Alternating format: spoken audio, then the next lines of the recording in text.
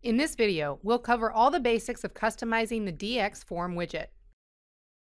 A form widget is used to display and edit values of object fields. It creates label editor pairs for the required fields of the specified object, which allows a user to view and edit values of these fields.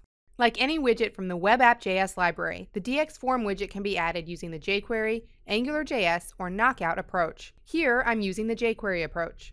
I've already created a simple web page and added references to the following libraries.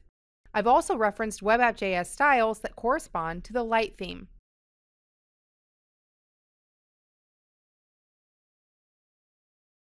Now we need to add the dxForm widget onto a page and set up a data source for it. I've already prepared an array of objects representing employees' information. Let's assign the first item of this array to the widget's Form Data Configuration option. And let's see how dxForm renders items for the specified data. As you can see, each item shows the name and text from a data source field to which this item is bound. Let's rearrange the displayed items and group them by overall information. To do this, I'll assign an array of specified items to the Items option. Here is a group form section consisting of a caption and child form items. I can customize the layout options for each group separately. The Item Type option specifies the type of the current item. The option accepts simple, group, tabbed, and empty values. By default, item type is simple. The Items option holds an array of form items displayed within the group.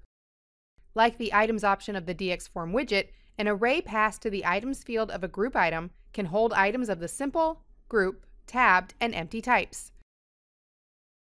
The Caption option specifies a group caption. Each tab of a tabbed item contains an array of tab configuration objects.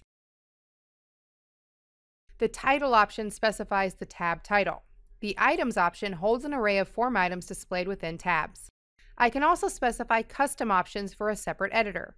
Here's a name of the data source field containing data for the dxForm field and the type of the created editor.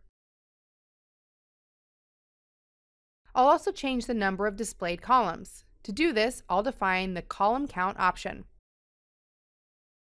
Now let's see the result. Data is shown in 2 columns, and while some data is grouped by overall information, other data is put into tabs. Let's stretch the tabs with contact information according to the form size.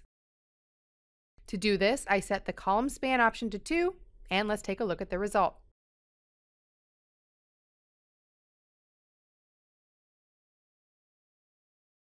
Next, add a select box on a page to see how to re-render the dxForm with different data at runtime. To do this, I'll bind the dxSelect box to the same data source to which the dxForm is bound. I'll handle the dxSelectBox onValueChanged event and change the form's Form Data option based on the dxSelectBox selected value.